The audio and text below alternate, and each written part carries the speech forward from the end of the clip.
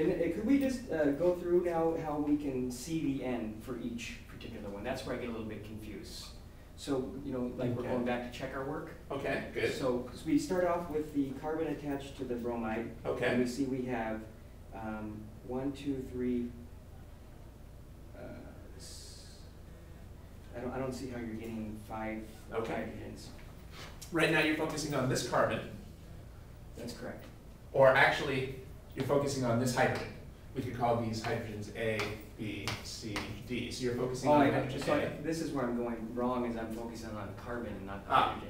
That's right. After all, this is proton NMR. This is the absorption from this proton over here. So this is proton A over here, and we want to know how many protons are there that are on the carbons that are adjacent to the carbon that A is on. Those are the ones that can cause spin-spin splitting. Correct. Well, how many hydrogens are adjacent to this hydrogen? 5. Yeah, 1, 2, 3, 4, 5. Mm-hmm. It's being, so you're generally going to be split by the hydrogens not on the same carbon that you're attached to, because those would be in the same group as you, but you're going to be split by the hydrogens that are on the adjacent carbons. Now, hydrogen A here is not split by these hydrogens way off here because they're too far away. It's only split by the hydrogens on the adjacent carbons.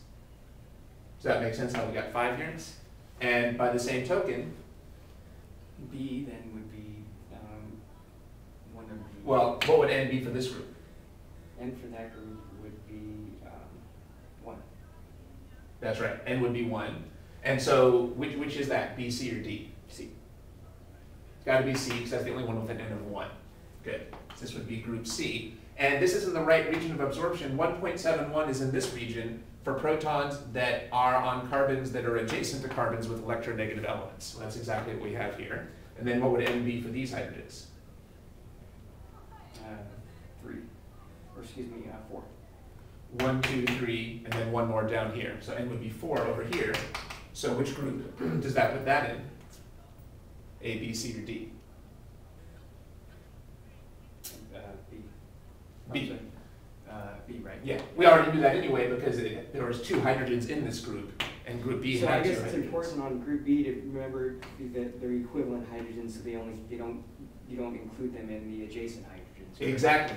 A hydrogen is never split by another hydrogen in the same group. Okay. It's only split by adjacent hydrogens in different groups. That is a very important point. These 2 hydrogens don't split each other because they're in the same group. They're only going to be split by hydrogens in different groups that are adjacent to them. That's a very important point. Okay. All right, well, we might as well finish off. What would N be for this group at the top? That would be D. It would be N equals 2. Here, this is adjacent to the 2 HBs, and that's right, that puts us in group D over here. But when we're counting them as adjacent, then they're not included. Is it equivalent? They're still 2 distinct hydrogens. Right? We still count this as 1 and 2. Yeah. That's right. So that's where it's right. confusing. Yeah, I can see that. I can see that. Yeah, I can see how sometimes the fact that things are equivalent means we treat them as the same, and sometimes we don't. Yeah, so that takes some practice. So here, these hydrogens in group D are not split by the other hydrogens in group D. Correct. They're split by the adjacent hydrogens in group B, and we have to know how many hydrogens there are in this group B to figure out the right N. Yeah, this is very important. So I think maybe one of the main obstacles that you're having so far still on NMR is, again, notice how you got the right answer, but you got that by putting all these fragments together. Notice how I was able to get the whole thing just by focusing on the splitting. So I think that the technique you're probably not using yet is using the splitting to figure out what the fragment looks like. And probably you weren't using that yet because it wasn't clear how the splitting worked. So that's very important to clarify. Here, just by focusing on the splitting, so notice, I think what you did is you just wrote down this fragment. You just wrote down this. However, if we focus on the N equals 5, we can also get these 2 groups as well. And that's what you need to start trying to do in your own work, getting not just the hydrogens in group A, but the adjacent hydrogens in that same fragment. In this case, because the molecule was so small, I was even able to get the whole molecule. All right, does that make sense now? You guys did that?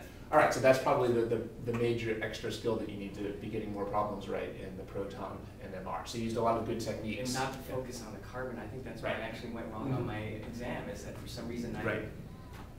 Yeah, that's a natural mistake to make as well. All these little mistakes get burned away if you can just do enough practice. Well, does that make sense now? Yeah. All right, well, I think we should try another problem. So let's see, where's the Did I not use?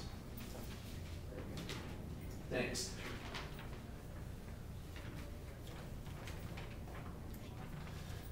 Just to confirm, do you have your table of absorptions?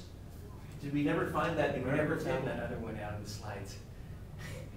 That doesn't make sense. Well, anyway, so here, do they have bromine in here? Yeah. So what region does this seem to say that the bromines should be absorbing in? Bromine on one hydrogen. Yeah, I guess they don't quite have that in there. Yeah, well, here's the bromines. But actually, that says it should be a little bit to the left of 3, whereas our bromine was to the left of 4, maybe because it's more substituted than they have in the table here. Well, anyway. All right, but we definitely got that right. So in the table here, they have a bromine on a primary carbon, and they say that'll be a little bit to the left of 3. But we have a bromine on a secondary carbon, so maybe that explains why it's further to the left. So I'll check that answer just in case. So that's 2-bromobutane. Yeah, we got that right. Okay, well, we can go on to the next. All right.